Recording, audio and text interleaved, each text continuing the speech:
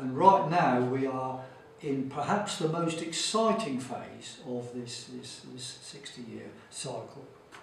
In view of that, I can tell you of some more extreme things which are going to happen in April.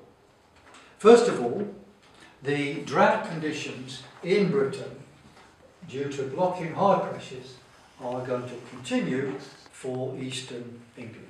So there'll be a big shortage of rain still. Now, as an aside, it's rather curious that the government and the water companies have not asked us about this, apart from one water company. Basically, I understand it, they do not want to know and do not want the public to know, but they want to jump up and down in order to charge people more for water. However, we can tell them for nothing that it is going to carry on as a drought this month. Now,